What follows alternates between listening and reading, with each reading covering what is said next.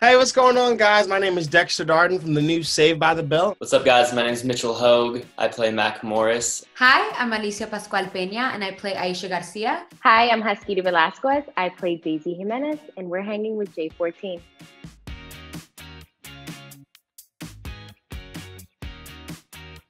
Yeah, so I grew up watching Saved by the Bell on Saturday mornings. Like with the Saturday morning cartoons, but they were the only live action. It was a little bit before my time, but when I was growing up, the reruns were still playing, and the college years had just started coming on television. So I grew up just loving Zach and Kelly and being in love with their relationship and wanting to be like Slater, having a crush on, Lisa Turtle. So all of those things. Saved by the Bell definitely impacted me in a major way in terms of style, fashion. They were just the coolest kids you wanted to be in high school. So when you're kind of painting that picture for yourself, they were a pretty good model. My parents definitely were fans of the show, and they watched it almost like religiously. My dad really thought he was Mario Lopez, almost to an embarrassing extent, I would say. But yeah, I did catch, the episodes if they were on and airing. And every time I think about the show, I think about the iconic theme song. And everyone around, when I told them that I was going up for the Royal, everybody was like, "Oh my gosh, I grew up on that show. I grew up on this show." Everyone around me knows the show, and it's such an iconic show. I think everyone kind of knows it. I don't think I've met somebody that has been like, what show is that? Yeah, I definitely grew up as a fan of the show. It was something that I'd catch rerunning in the morning in my house.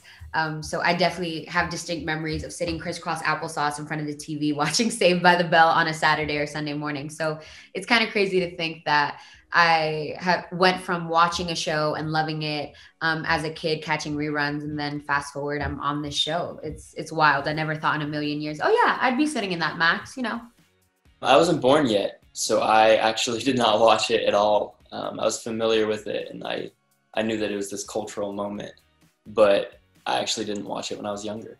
I actually didn't watch it. I did not want to copy anything that Mark did in the original. And so I wanted to kind of have my own take on it. So I watched there's a YouTube series called Zack Morris's Trash. And I watched a lot of that. We all did, the whole cast did. And I got a lot from that, but I didn't go back and watch.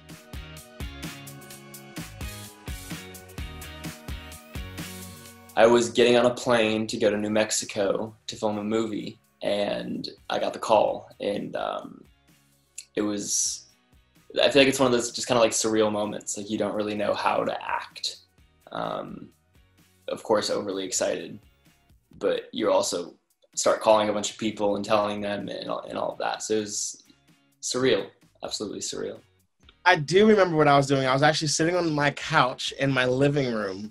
And even when I got the first script for the first audition, I was like, you know what? I think this seems like me. Like honestly, Devante is the closest character I've ever played to myself on television or anything I've ever done. So it kind of felt right.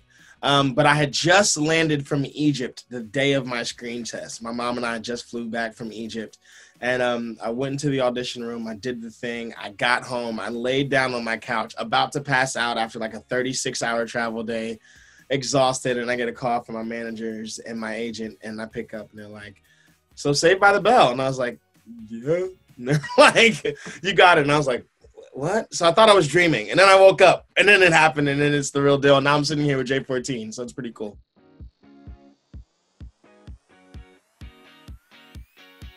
When you're stepping into a show like Saved by the Bell, it's really, really difficult to it's not difficult, but you put a sense of pressure on yourself. You want to make sure that you're honoring them and doing the best you can to be able to bring the original show to life, but with this new twist.